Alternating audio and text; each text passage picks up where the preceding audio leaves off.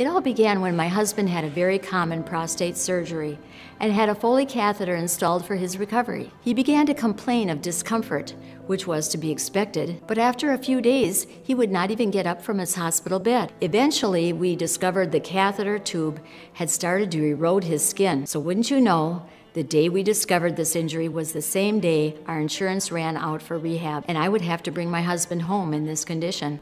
He was immobile with pain. I told my husband to just try and take a nap, and I would figure out what to do. A design popped into my head, and a voice in my heart seemed to say, "What is in your house?" So I felt I should make something. I looked around and found a plastic tube of some kind of product from Dollar Tree. I emptied the tube and started working on my little craft project. When my husband woke up, I told him I was going to apply something, and let's see if this works. After a moment, he said, "What happened?" "My pain is gone." I was overwhelmed with joy and relief.